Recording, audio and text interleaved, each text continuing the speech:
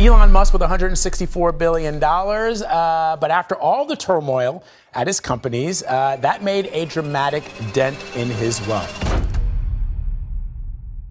From the small luxuries like owning some of the best cars in the world, to the unbelievable ones like owning an entire town, Elon Musk has it all. The Tesla CEO has shocked the world by becoming the ultimate richest man in the world, valued at a whopping $260.8 billion. Alongside that, he has broken the record for the longest-standing CEO of an automobile company, which is Tesla. But when he's not busy running his companies or building a conglomerate, he indulges himself in the most luxurious lifestyle. And today, we will be looking at just what Elon Musk owns to understand the billionaire lifestyle of the richest man in the world. Elon Musk just made the most surprising purchase of all time. He and his associates acquired over 3,500 acres of land in Bastrop, Texas. The land, which lies 35 miles outside Austin, has been named Snailbrook, referencing the Boring Company's mascot. And the vision behind the land acquisition is actually a Texas utopia along the Colorado River. Elon said the land would develop into a utopian town that would feature prefabricated homes with amenities such as a pool, outdoor sports area, gym, and a charter school. But this isn't Elon's only shocking land purchase. Back in 2021, Musk announced plans for another city, Starbase, in Boca Chica, Texas, approximately 350 miles from Snailbrook.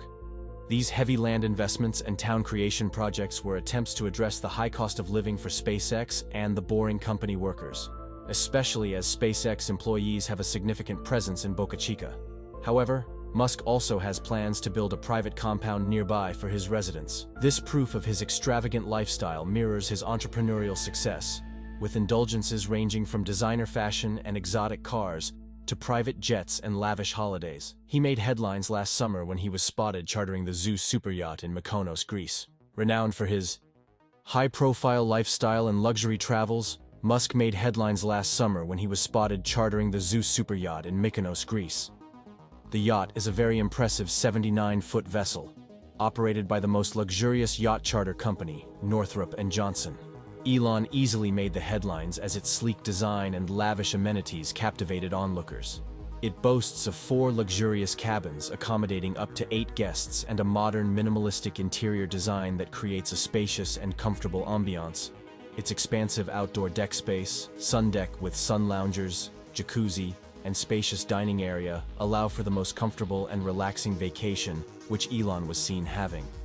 During his adventure, he reportedly explored the Greek islands, enjoyed its stunning scenery, and visited some local hotspots with the yacht.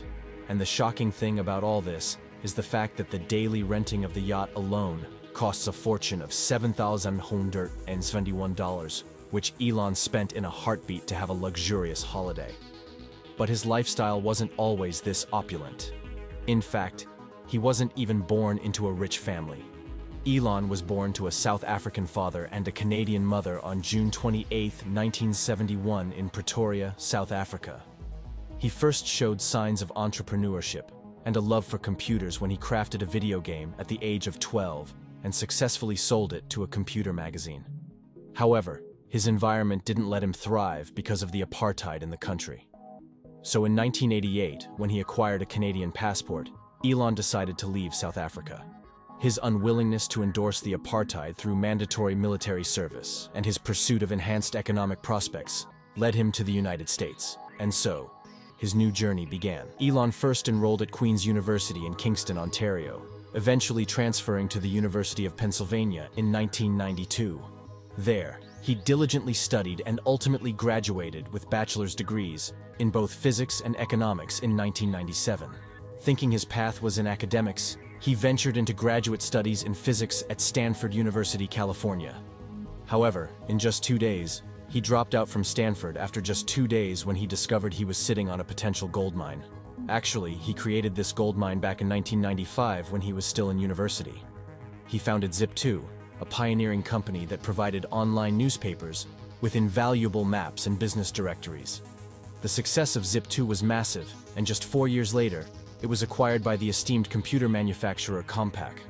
The acquisition fetched him an impressive $307 million. This was the starting point of one of Elon's biggest projects.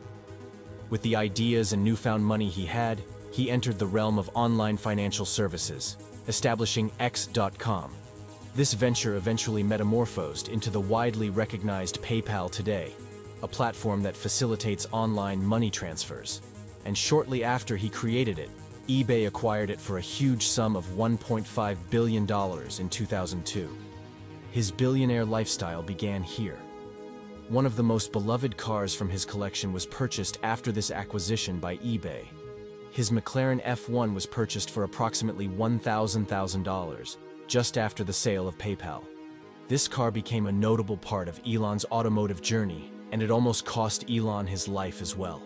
Fortunately for him, the car merely crashed, and he and his friend Peter Thiel came out unscathed. But that mere incident changed his perspective on things, and the billionaire lifestyle took a backseat again.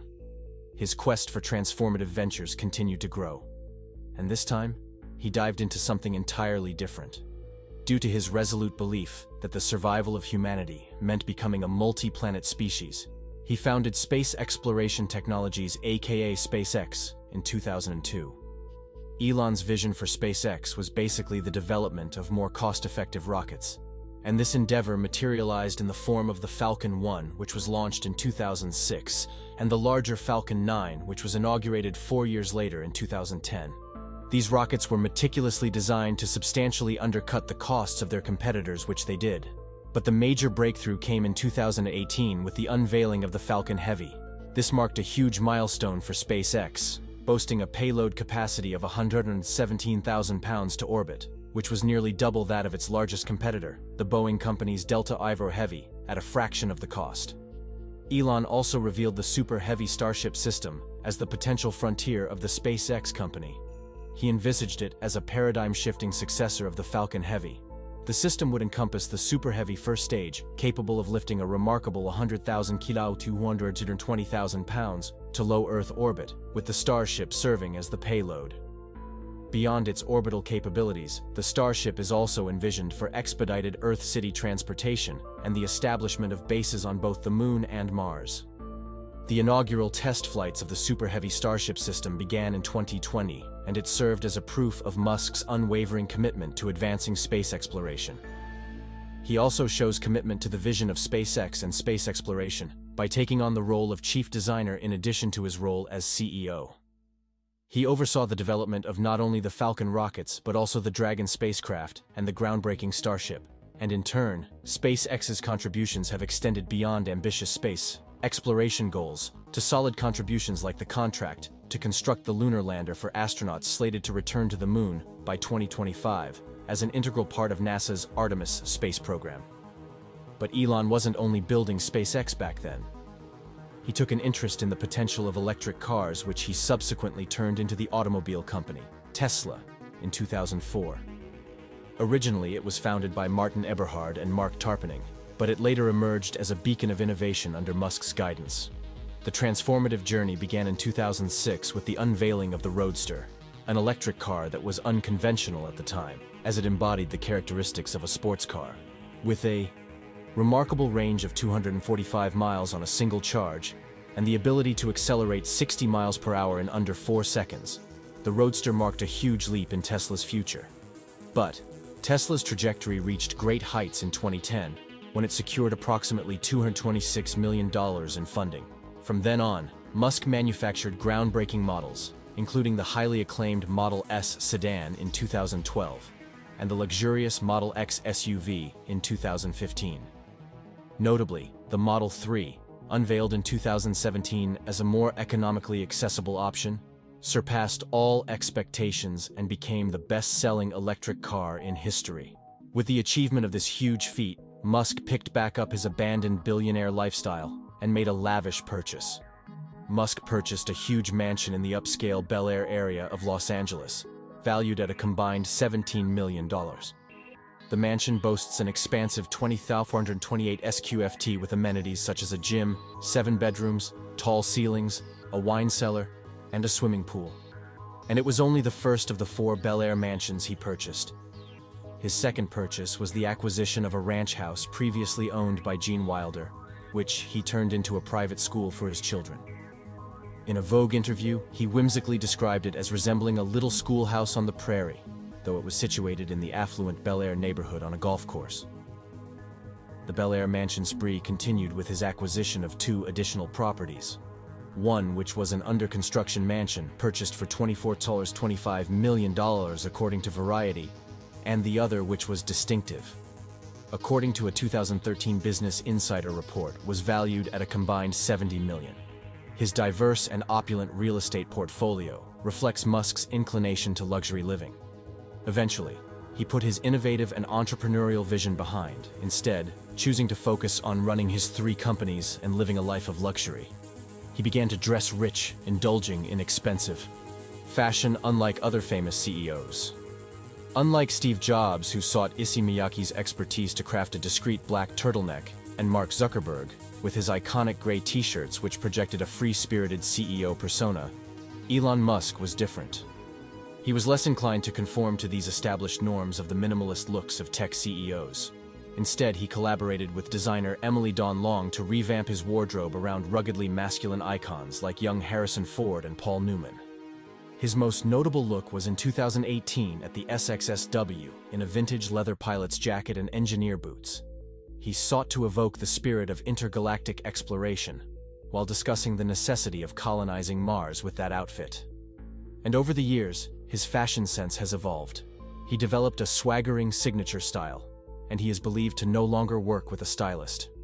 A recent sighting in April showed Musk in a video at a SpaceX facility, where the wind billowed his oversized graphic t-shirt around his tapered black jeans. But fashion isn't the only thing Musk has a passion for. His fervor for automobiles is also evident in his collection of exotic and high-performance vehicles, which have most of the world's most prestigious automobile brands.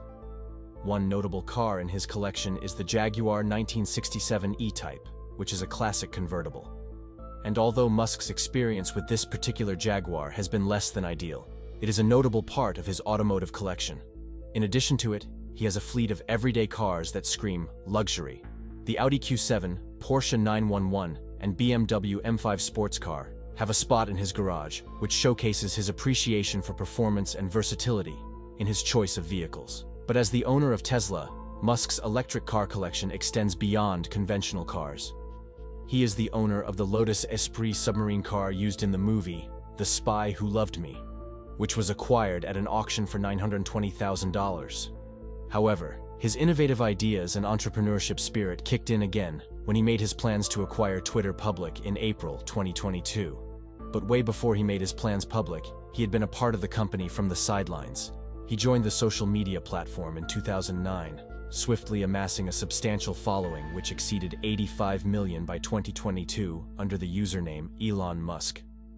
But his acquisition plan of Twitter was very difficult to actualize, especially because of the many controversies he created on the app. In August 2018, he made a series of tweets proposing the privatization of Tesla at $420 per share, with claims of having secured funding. This led to legal repercussions as the U.S. Securities and Exchange Commission, SEC, filed a securities fraud lawsuit against Musk, stating that the tweets were misleading. And despite the initial resistance from Tesla's board, Musk eventually had to reach a settlement that included relinquishing his chairman role for 3 years, pre-approval of his tweets by Tesla lawyers, and fines that totaled $20 million. Beyond personal controversies, Musk extended his engagement with Twitter by criticizing their policies regarding the principles of free speech, particularly because of their content moderation policies. By April 2022, his involvement moved from mere tweets to the acquisition of over 9% of Twitter's shares. This move was a bid to acquire the entire company, initially valued at $44 billion and later revised to $54.20 per share. Twitter's board surprisingly accepted Musk's bid, envisioning him as the sole owner. And Musk wasn't quiet about it. He made ambitious plans for the platform, stating his intentions to enhance it with new features, make algorithms open source for increased trust, combat spam bots, and authenticate all users.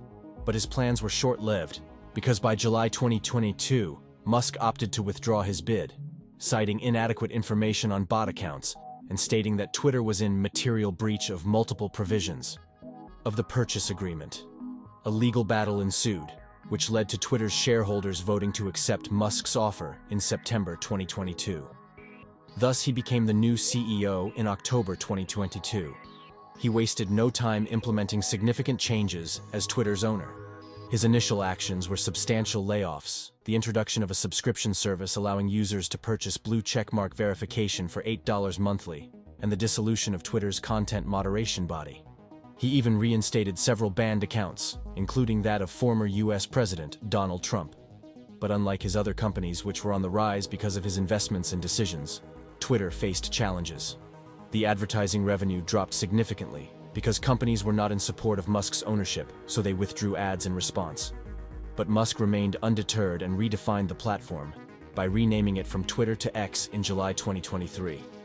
Despite his plans, he has not been able to do much since he became CEO due to the series of controversies that he is currently navigating.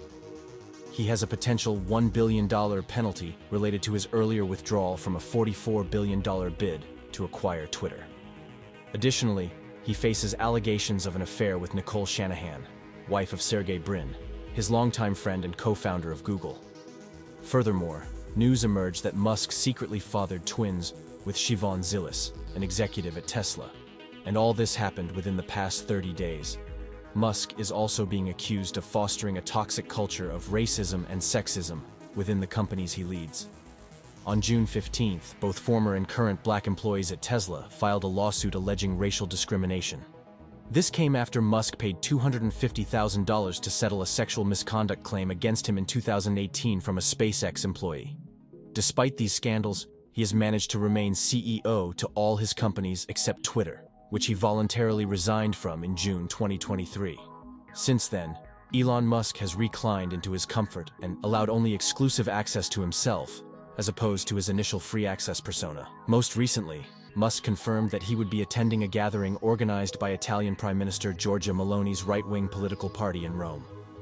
Musk also reportedly accepted the invitation to be a guest at the Atraju Festival, which is a 4-day event, also organized by Meloni's people. This exclusive access has also made Musk meet more famous people who have, in turn, gifted him some of the most expensive things. Renowned celebrity jeweler Ben Baller recently created a unique diamond ring adorned with Tesla's name and logo as a gift for Musk.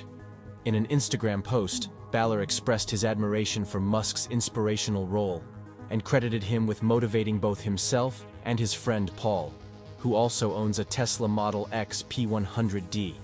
This custom-made Tesla ring, valued at $37,000 according to Baller, marks the first-ever instance of the jeweler gifting a personalized piece to anyone. In his Instagram message, Baller also stated the significance of the gift. He attributed it to Musk's role in inspiring people to elevate their endeavors and push boundaries. Also, the gift was to commend Musk for his contributions to the American job market, with him providing nearly 50,000 jobs and re-establishing America as a strong player in the automobile industry. In addition to his indulgence of luxury jewelry, he travels lavishly. Musk travels in only his private jets, which can afford him the level of comfort and luxury he needs. His private jet fleet is huge and comprises 2 Gulfstream models registered at Falcon Landing, an LLC associated with SpaceX and Tesla. The Gulfstream G5550, which is his latest addition, has a passenger capacity of 17, but has been customized for a sleeping configuration. But the G650, which is one of the other aircrafts in his fleet, boasts of a larger size and flies faster, which makes it Musk's favorite jet for his journeys from California to Texas. His private jet preference for travel underscores his commitment to the luxurious and billionaire lifestyle. During his travels, he pampers himself even more by opting for stays in only 5-star hotels. These accommodations, which are renowned for their impeccable service, top-notch amenities, and exquisite lodgings, always provide him with a haven of comfort and extravagance in whatever place he journeys to. He only makes exceptions on extremely hectic days to take on unconventional sleeping arrangements like resting on the floor in the conference room or on a couch at his factory. Asides those days, his overall lifestyle reflects hard work, opulence, and luxury in the best ways possible. Electricity is going to be extremely high. Are you optimistic about the global economy or pessimistic? Pessimistic. The official policy of China is that Taiwan should be integrated. One does not need to read between the lines. One can simply read the lines. Even assuming the sort of current economy, economic usage, electricity per capita being constant, you're looking at roughly a tripling of electricity demand.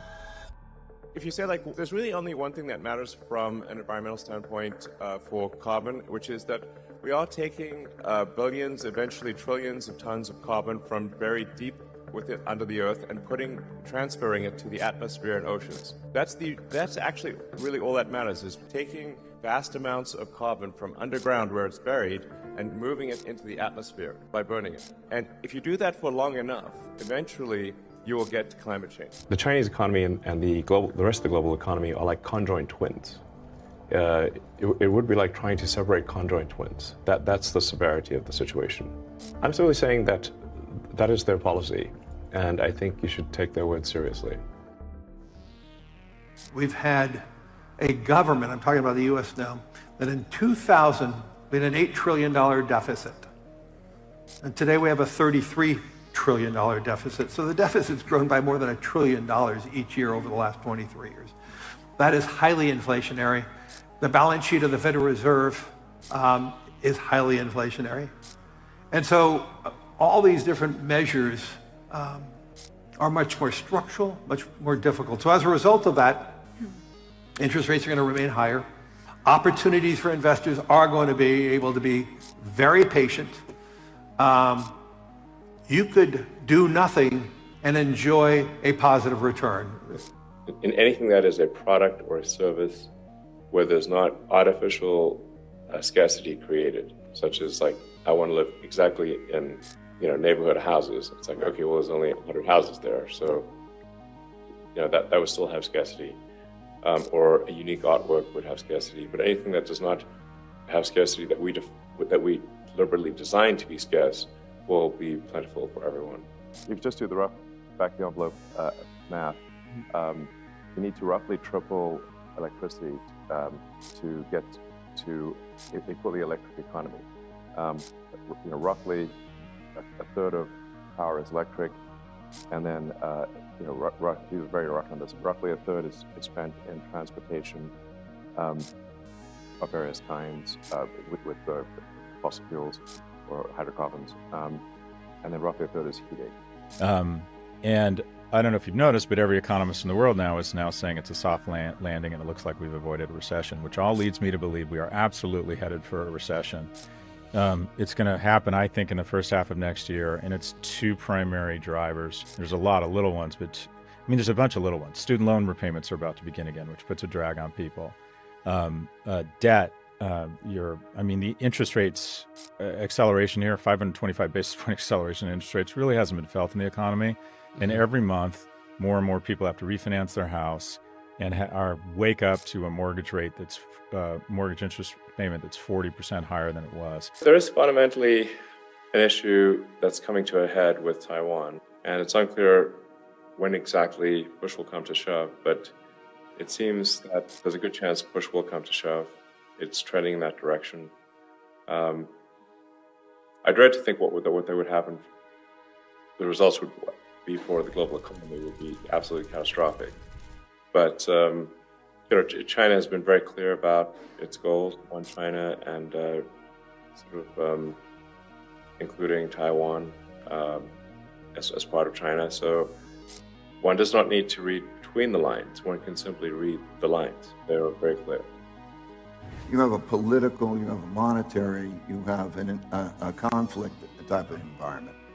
At the same time, you have the greatest inventiveness. We talk about this fabulous technology development that has so much potential to produce wonderful things, and then also it could be a problem. So if you take the time horizon, the monetary policies that we're going to see and so on will have greater effects on the world. And you look at the world gaps, so it's difficult to be optimistic on that. Well, there's even more that comes out of China. So China does so much of the world's heavy lifting on manufacturing, especially if the manufacturing is, simply hard work and say not particularly glamorous. China just does an immense amount of hard work. that most people have no idea how much hard work they do. If effectively a recession is kind of you roll the dice and a 6 comes up, it's a recession for 12 or 24 months. And some people would argue a recession is healthy. We've been rolling the die 15 times and it's never come up 6. We're just due. We're just due. And it looks as if a lot of different things are going to potentially dampen the economy, and that we'll have 2 quarters straight of negative GDP growth, and then the other things. China and the rest of the world being conjoined twins from an economic standpoint will mean that the separation is going to be dire indeed. That happens. I hope it does not happen. And there's no easy solution here. But if there's any path to a diplomatic solution, we should really take that seriously. But the other stuff, it's anecdotal. I was at this conference yesterday, the Nordic Business Forum. I was just speaking to a lot of different businesses, and you can tell things are starting to feel a little wobbly. And even weird stuff. I travel a lot. For the first time, I'm starting to see these crazy prices start to come down. So it just feels to me like the economy is starting to grind a little bit and starting to slow down. And I think when we wake up in 6 months and another 10 or 20% of households have had to refinance their mortgage at much higher rates. But it is a tremendous amount of hard work, as everyone here knows, to actually put that generation in place and then transport it to where it gets used, and then dealing with the peaks and then taking advantage of the valleys of power production. And then all these, it strikes me we are due, and I would bet it's first half of next year. But you know what? The great thing about recessions is they always happen and the great thing about them is that they always end. So are you expecting a hard landing or a soft landing in the United States, or you just can't project? We will not see a hard or a soft landing in 2024. The amount of fiscal stimulus that is just entering the economy, which is very inflationary. The CHIPS Act, the IRA, and the Infrastructure Act, about $970 billion. The largest peacetime, non-pandemic moment of fiscal stimulus. At the same time, our central bank is trying to arrest the economy. And there was a recession and he got fed up and turned it back to the bank. You could move in and buy it for at a great rate. The bottom line is catastrophe or economic strain, not even catastrophe, is a rebalancing of power from the old to the young. And we've decided that if 1.2 million people died, that would be bad, i.e. the pandemic. But if the NASDAQ went down, that would be tragic. So we're going to spend trillions of dollars propping up boomers and capital. Well, there's fundamentally three pillars to a sustainable energy future. One is sustainable energy generation, which is solar, wind, hydro. I'm actually, a fan of nuclear. Basically, any electricity we could say, okay, this is not going to meaningfully change the chemistry of the climate and oceans, the atmospheric oceans. And so, so you've got sustainable electricity generation on one side, then you've got stationary batteries as the second pillar, which is needed for any kind of intermittent electricity production. And by its nature, solar and wind are intermittent. So batteries and solar and wind go together extremely well. And then the third pillar is electric transport. Even if you take all the steam engines and everything and divide that by total number of humans, power usage per human, thermal, electrical, otherwise, was minuscule 200 years ago, and even less 300 years ago. Now it is incredibly high, and it is rising. And this is, and you're going to see, I think, a lot of electricity usage by the sort of neural net data centers as well. Those are heavy power draws. In fact, I think one of the scaling constraints for AI is going to be power availability. They are quite power hungry. So you've got basically average energy usage per person increasing dramatically, and a transition from burning hydrocarbons to things that are more sustainable.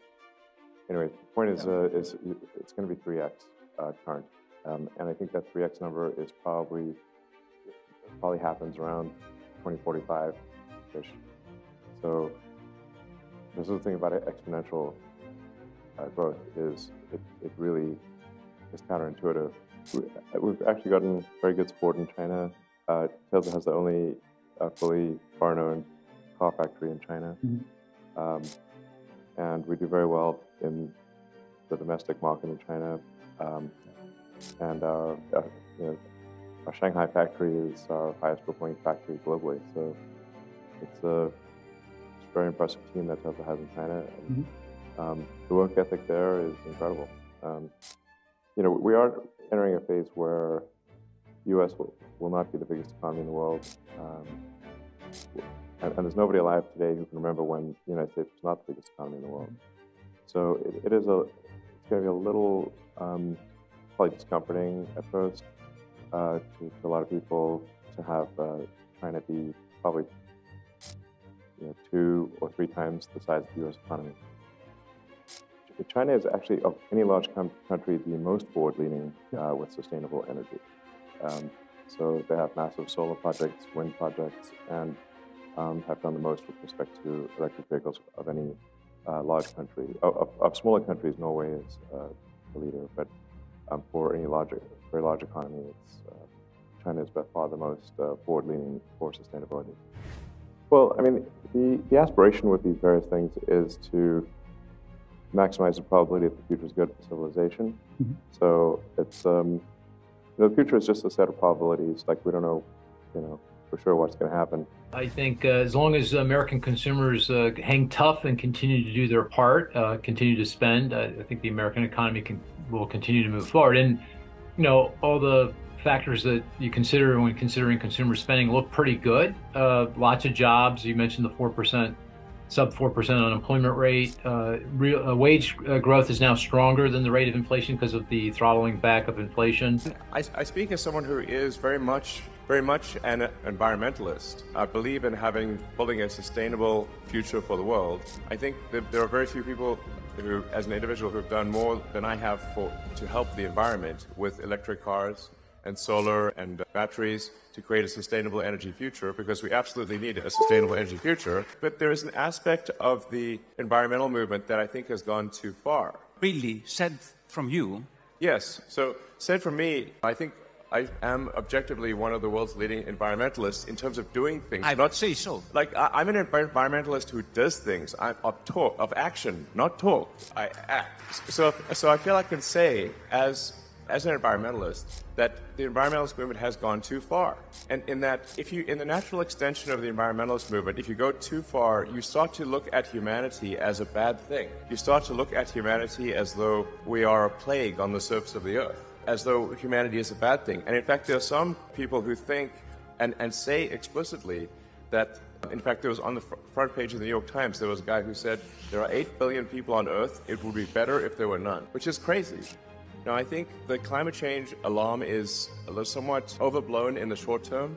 It's still a concern in the long term, but I think it's exaggerated in the short term. Great. Now, I have to try to thread the needle here between what is pragmatic and what is sensible, what really matters and what doesn't matter. What really matters is that over the long term, over the course of the next several decades, that we gradually reduce how many millions and billions of tons of carbon that we move from underground and to the atmosphere, because we're running sort of a climate experiment that is dangerous. But I also don't think that I think of it as a fundamental civilizational risk. It's not going to destroy life on Earth, it's not going to destroy humanity, but it will create hardship if you change the climate over many decades. So I think my message is I think much more pragmatic and I think correct and sensible. And I don't think we should demonize oil and gas. I think we should say, look, that is obviously necessary in the short term and the medium term too, and it'll take several decades to become sustainable. So I think if we just, without getting too worried about it, seek to have a sustainable energy future gradually, then that's what will happen. And so, but I think that some of the environmentalist movement is part of what is causing people to lose hope in the future. So I guess what I'm trying to say is that we should have hope in the future. We should be excited about the future, and we should build the future we want. Only in America. Right, only in America, I agree, absolutely. One of the things that does concern me is that there are very few people alive today who actually viscerally understand the horrors of war. at least in the U.S. I mean, obviously there are people on the front lines in Ukraine and Russia who understand just how terrible war is. But how many people in the West understand it? My grandfather was in World War II. He was severely traumatized. All his friends were killed in front of him, and he would have died too, except they randomly gave some, I guess, IQ test or something, and he scored very high. Now, he was not an officer. He was, I think, a corporal or a sergeant or something like that, because he didn't finish high school. He had to drop out of high school because his dad died, and he had to work to support his siblings. So because he didn't graduate high school, he was not eligible for the officer corps. So, he kind of got put into the cannon fodder category, basically. But then, just randomly, they gave him this test. He was transferred to British intelligence in London. That's where he met my grandmother. But he had PTSD next level. Like, next level. I mean, just didn't talk. And if you tried talking to him, he'd just tell you to shut up. And he won a bunch of medals, never bragged about it once, not even hinted, nothing. I found out about it because his military records are online. That's how I know. So he would say, like, no way in hell do you want to do that again. But how many people? Now he obviously died, 20 years ago, or longer actually, 30 years ago. How many people are alive that remember World War II? Not many. And the same perhaps applies to the threat of nuclear war. I mean, there are enough nuclear bombs pointed at the United States to make the radioactive rubble bounce many times. Elon Musk's concerns are not just about the future of humanity, but also the consequences of other wars. There's two major wars going on right now. So you talked about the threat of AGI quite a bit, but now, as we sit here with the intensity of conflict going on, do you worry about nuclear war? I think we shouldn't discount the possibility of nuclear war. It is a civilizational threat. I think the current probability of nuclear war is quite low. But there are a lot of nukes pointed at us. And we have a lot of nukes pointed at other people. They're still there. Nobody's put their guns away. The missiles are still in the silos. Elon Musk is trying to alert the people about the consequences of war. And the leaders don't seem to be the ones with the nukes talking to each other. No. There are wars which are tragic and difficult on a local basis, and then there are wars which are civilization ending, or have that potential. Obviously, global thermonuclear warfare has high potential to end civilization, perhaps permanently, but certainly, to severely wound and perhaps set back human progress by, to the Stone Age or something. I don't know. Pretty bad. Probably scientists and engineers want to be super popular after that as well. They're like, you got us into this mess. Mm-hmm. Generally, I think we obviously want to prioritize civilizational risks over things that are painful and tragic on a local level, but not civilizational. How do you hope the war in Ukraine comes to an end? And what's the path, once again, to minimizing human suffering there? Well, I think that what is likely to happen, which is really pretty much the way it is that something very close to the current lines will be how a ceasefire or truce happens. But, you just have a situation right now where whoever goes on the offensive will suffer casualties at several times the rate of whoever's on the defense.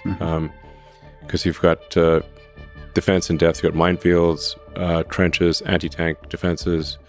Nobody has air superiority because the anti-aircraft missiles are really far better than the aircraft. Like, there are far more of them.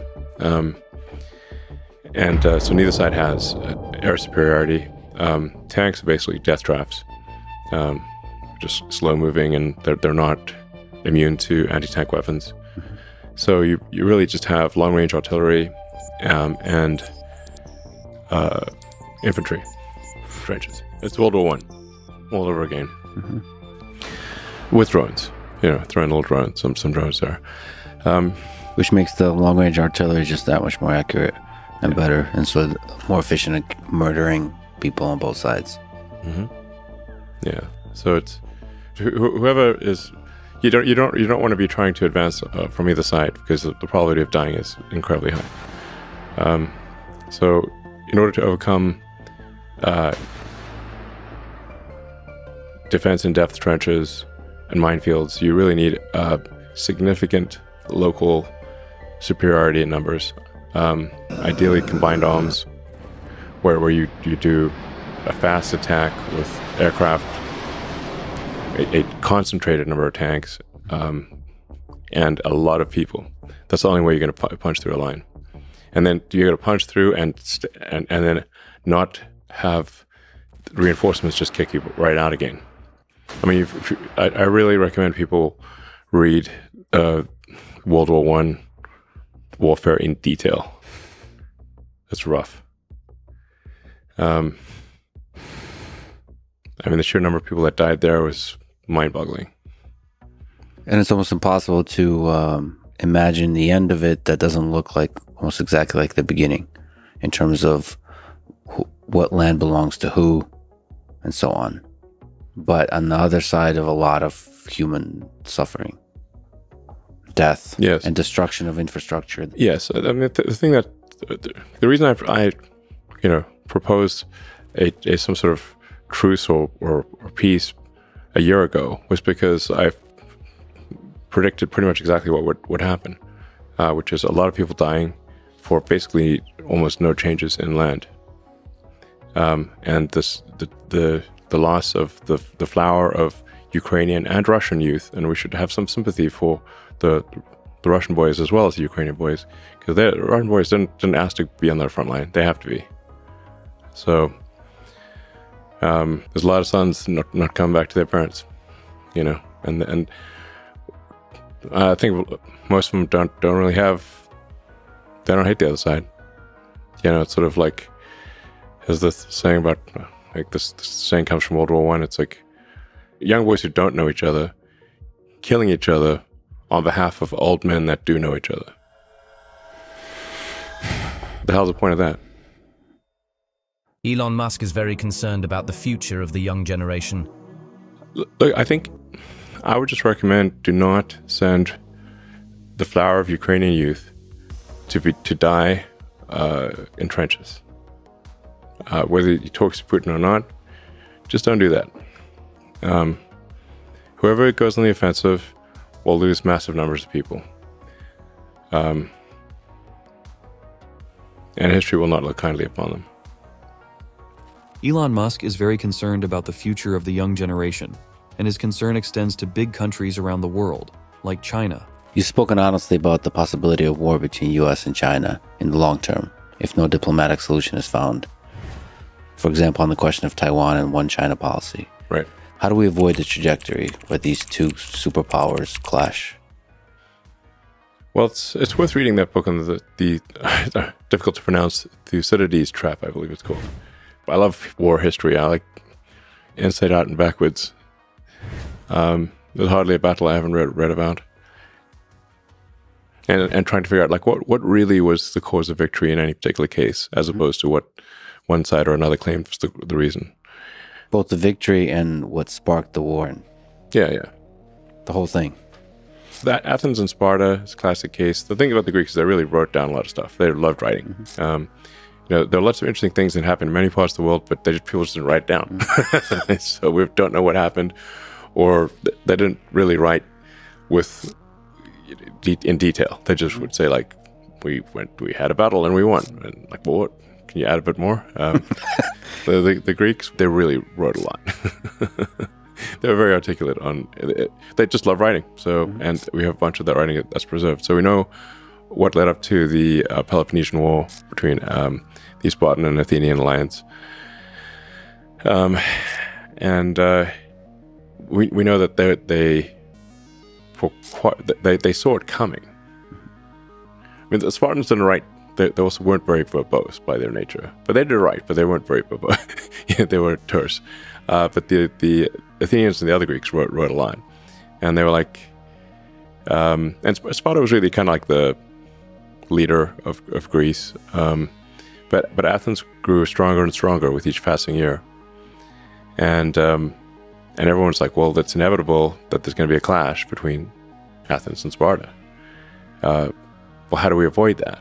And they saw it coming and they still could not avoid it. So, at some point, if one group, one civilization or country or whatever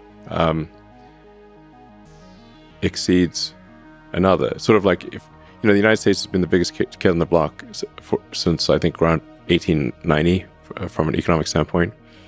So the United States has been the most powerful economic engine in the world longer than anyone's been alive.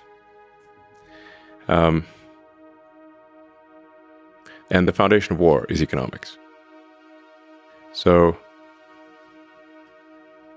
now we have a situation, in the case of China, where the economy is likely to be 2, perhaps 3 times larger than that of the U.S. So imagine you're the biggest kid on the block for as long as anyone can remember, and suddenly a kid comes along who's twice your size.